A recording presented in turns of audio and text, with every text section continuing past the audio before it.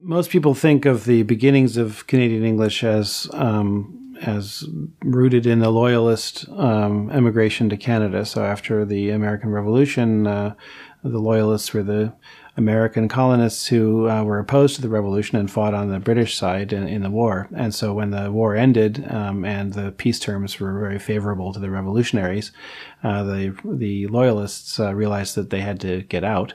And one of the ways in which the British government said thank you to the Loyalists for their loyal service was to guarantee them passage out of New York City, which was the last bastion of British defense in the war, to Canada. They didn't all go to Canada, but many of them did, and particularly those from the Middle and New England colonies.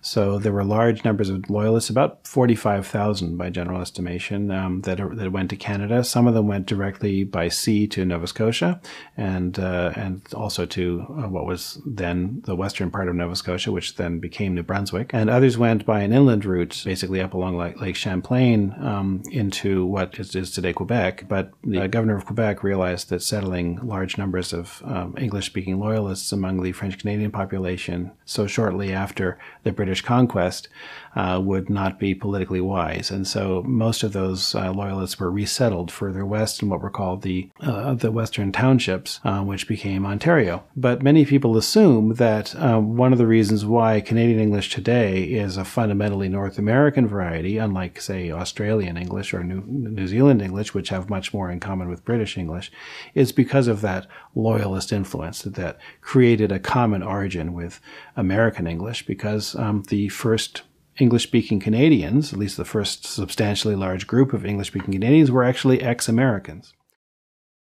There was a huge migration of people directly from Britain following the end of the Napoleonic Wars. And the peak of that immigration was the Irish potato famine of 1847. The immigrants began coming right at the end of the war, and that immigration continued up to the middle of the 19th century and was much larger than the Loyalist immigration, probably talking about something close to 1 million people who came directly from parts of Britain to Canada, and they came from all over Britain. So there were the most numerous were Irish people from both Northern and Southern Ireland.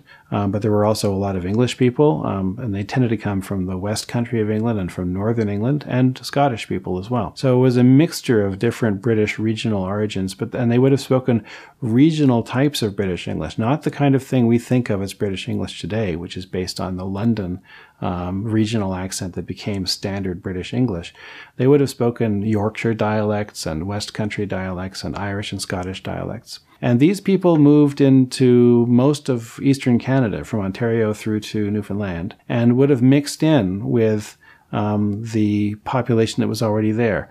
So whether the modern features of Canadian English are due more to the original Loyalists or more to the British settlers that came in the 19th century, or to some combination of those influences, but somehow out of that mixture came a fairly homogeneous kind of Canadian English by the time of Canada's Confederation in 1867 that was basically North American in character. So where the Canadians have much more in common at almost every level with American English speakers than with British English speakers. Following the establishment of a pretty homogeneous kind of Canadian English in Ontario by the end of the 19th century, the western part of the country was opened up for settlement. That was, of course, a long historical process, but it fundamentally began with the arrival of the railway, of the Canadian Pacific Railway in the west, which allowed the opening up of most of Western Canada to settlement. And that settlement came from 4 different regions. There were a continued immigration of British people.